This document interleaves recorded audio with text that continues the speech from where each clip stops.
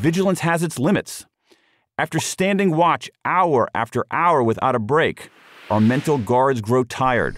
They sneak out back for a smoke, and when they're gone, interlopers, sloppy logic, dangerous stereotypes, irrelevant information slip by. Alertness and energy levels, which climb in the morning and reach their apex around noon, tend to plummet during the afternoons.